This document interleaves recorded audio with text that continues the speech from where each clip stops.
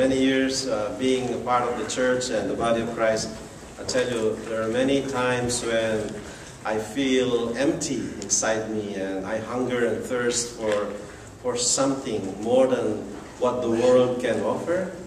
And it is only God, it is only Jesus Christ that can really quench that thirst. And I enjoy singing that song where it says, gold and silver, those things don't really satisfy, because as I see the world today, people long for something else. There's such big vacuum in their heart, and they're looking for answers somewhere else. But really the only solution, the only thirst quencher is the Spirit of God. You know, and in the Spirit of God we have the Father, Son, and the Holy Spirit. And there's so much value in that. That was written in the book of Psalms, and you can almost feel David or whoever wrote that Psalms, probably being in the desert, and he has all this stress, all this persecution, and probably he was hungry and thirsty, and then he realizes, it's only God, it's only my relationship with God that will really quench my hunger. It's a good lesson for all of us, because, come to admit it, there are times we look for somewhere else, some things, but those things will never satisfy. It is God. So how blessed we are. I mean, that's why, we were praying, and Mr. Reyes says, amazing God. God is truly amazing. He fills us and makes us complete. There's no human being, no property, no nothing can make us full and complete. Only God can do that. I mean, if we only learn that one aspect, and then live that thing, we'll be happy. We'll be contented and happy, because God is everything that we need. I mean, you agree? Amen? Amen. That's who we need. It's God. What we need is not a what, but it's a who. God. Anyway, we had a good prayer meeting last night, and we had like around 14 people, and it was much better because somebody cooked us pumpkin bread. Steve Morrison here. He prepared pumpkin bread, and everyone was saying, this is the best pumpkin bread we've ever tasted. It's just huge and good to bite and kind of moist and proper ingredients. Putting it on the spot here. It's good.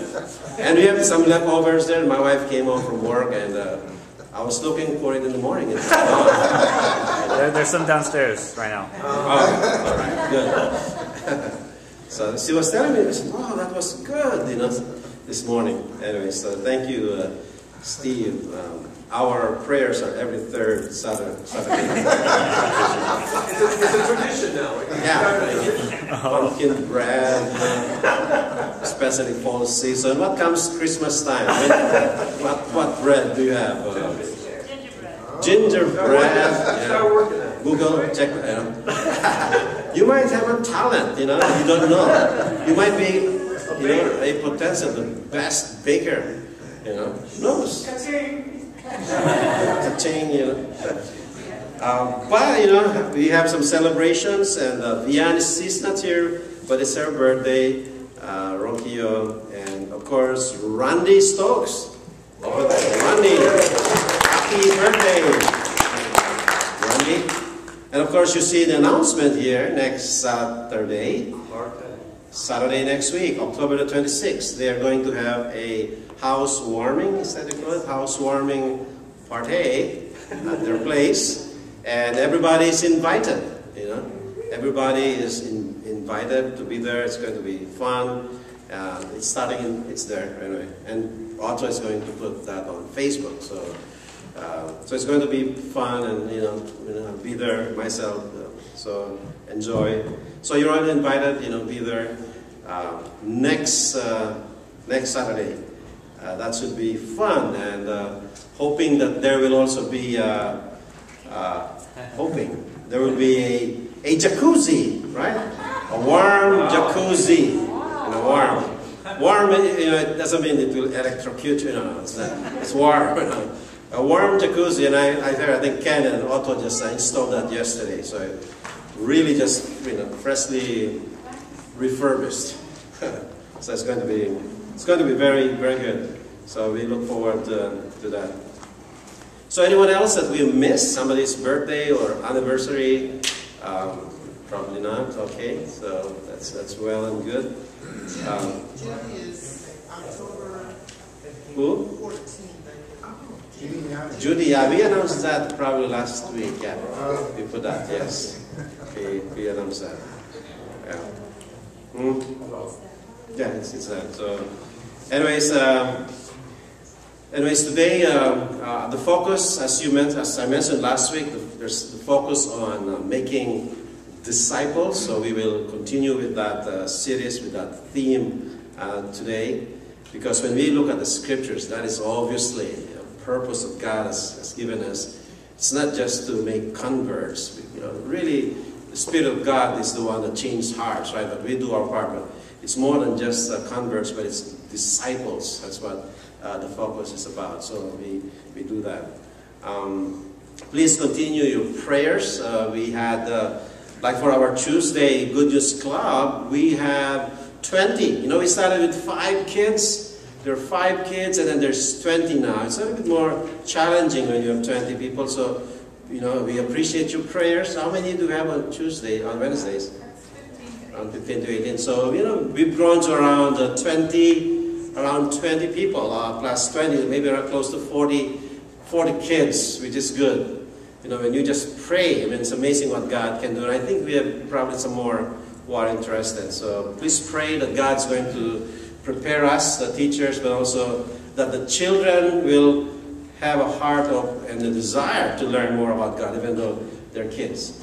We have some guests here. I see them all the way from the south, Australia, down under.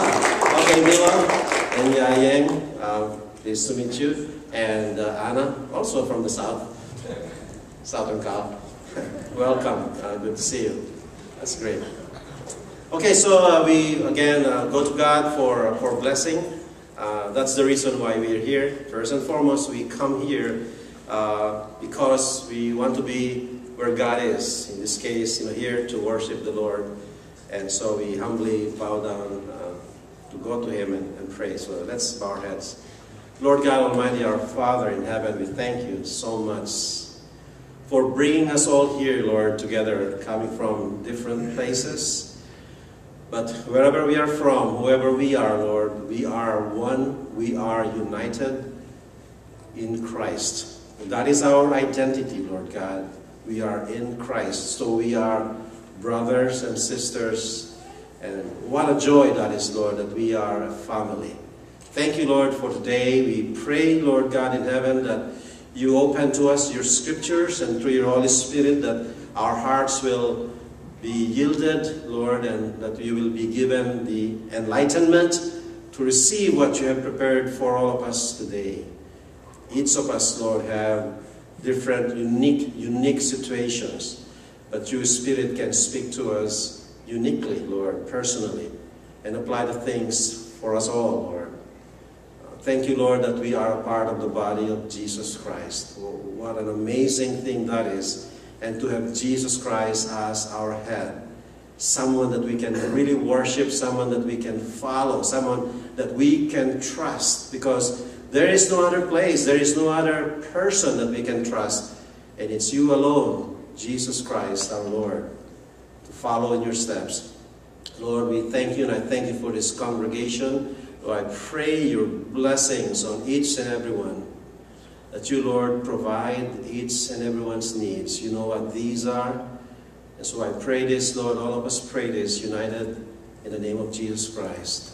Thank you, Lord, for your love. Thank you for everything that you give. We give you honor, we give you praise, we give you all the glory. And in Jesus Christ we pray. Amen. Amen.